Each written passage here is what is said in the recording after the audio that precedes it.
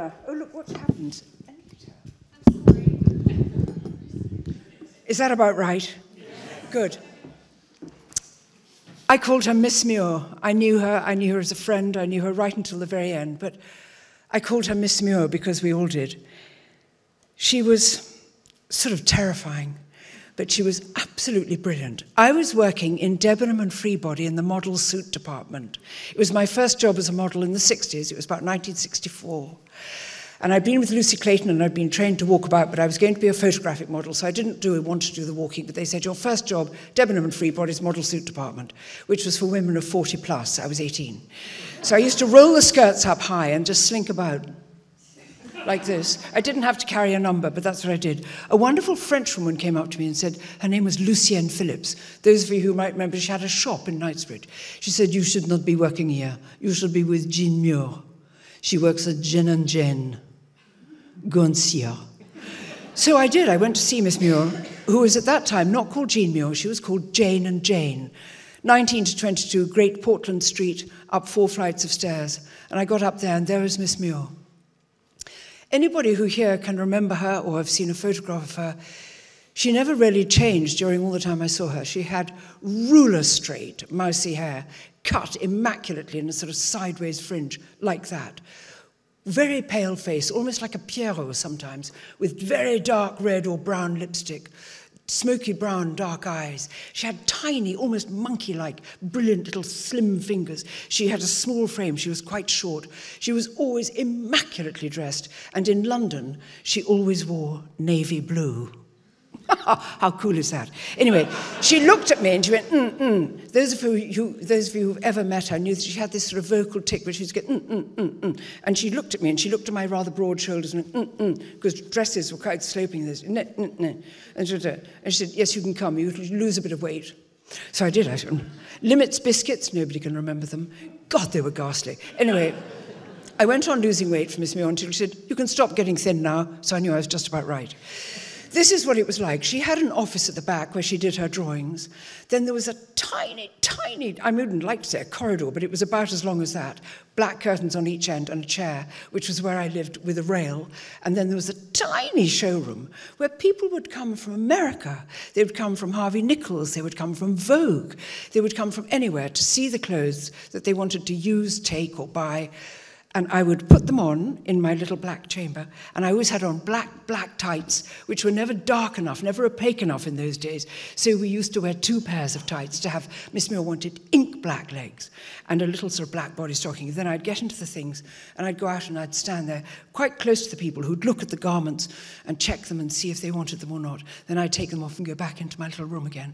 I only did it for 3 months, but the pay had leapt enormously because I was only paid £8 a week at Debenham and Freebody, and at Miss Muir's at Jane & Jane, it went up to 10.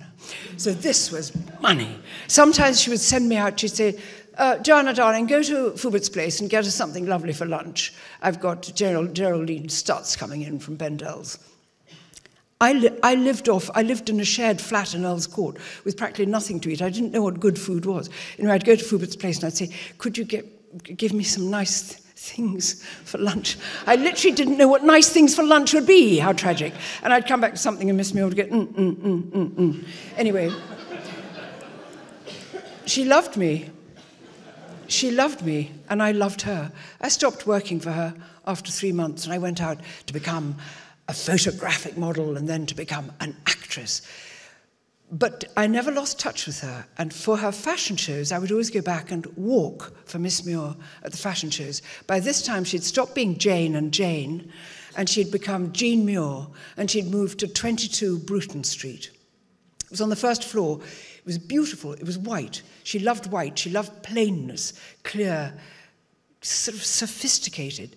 There was a big showroom, and on the days of the sales, of the shows, they would put out little tiny gold chairs, very traditional, tiny gold chairs, crammed with people, and we were scruffed in the back.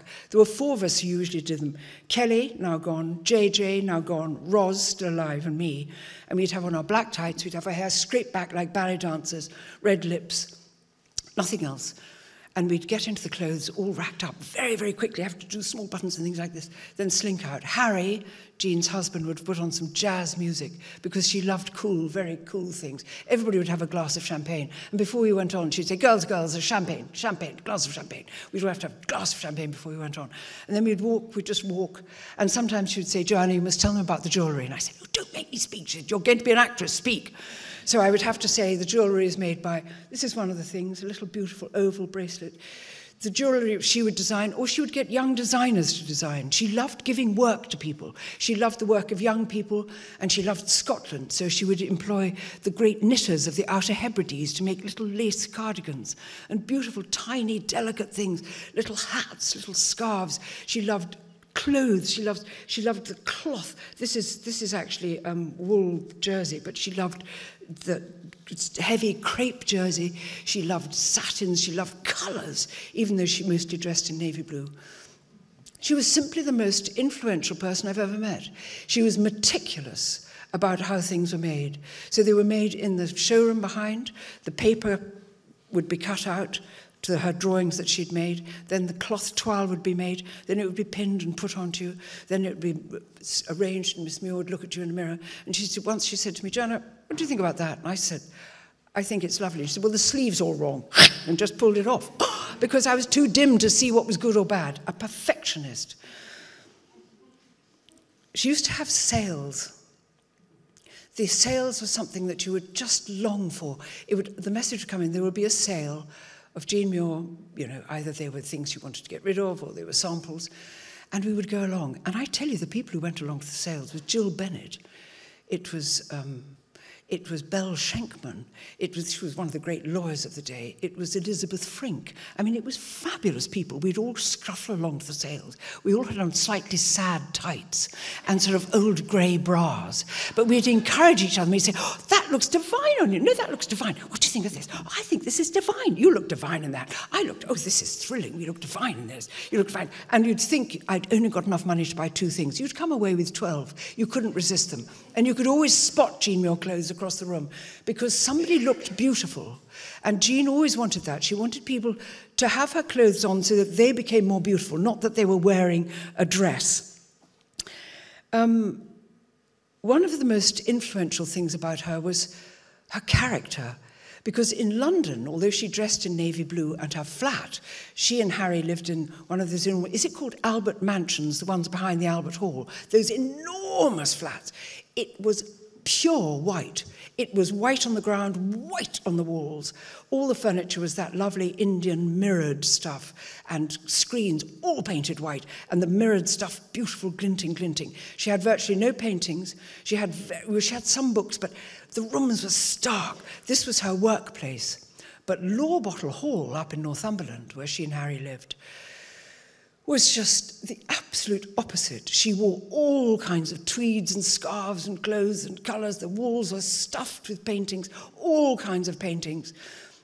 There were throws and rugs and furniture and objects and statues. She had Henry Moores. She had everything under the sun, a completely different, open, generous, colourful woman. She adored colour, and she adored life.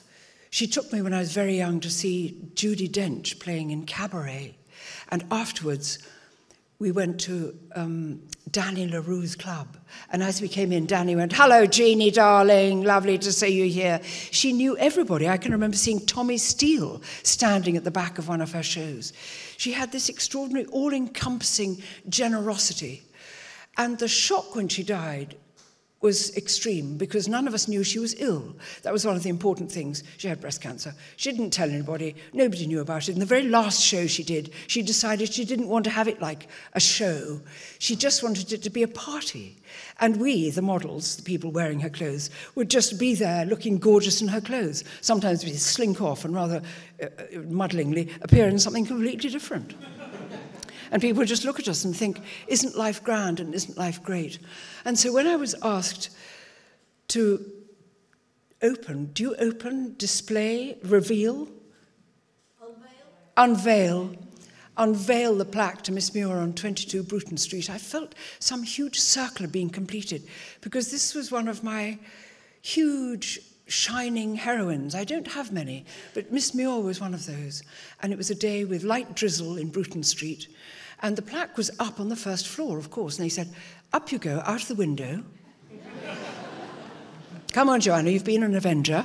Get up there. And so lean out there, and the press going, Joanna, could you get a little bit closer to the plaque? We can't see you. And I was going, yes, just coming. Vertigo kicking in as I sort of leant out there like this, smiling. And there, assembled on the pavement, were the most adorable people representing Jean Muir. There were people from the showroom. There were some models. There were people who loved her clothes. And then passing by, curious people in cars looking at it, this extraordinary ceremony. And then suddenly, it was time to pull the cloth down. And there it was. And there it is forever. And the odd thing is, as I now drive past a London monument, English heritage, have recognised somebody who I could call a friend, because in the end I did call her Jean. She was a friend, and I was alive, and she's history, and she's part of history, and I unveiled a part of history. And that for me is quite miraculous. I didn't look at you to see if you were giving me a 5-minute warning, but I think I'm just going to stop now, bless you. Thank you so much. And thank you, English Heritage.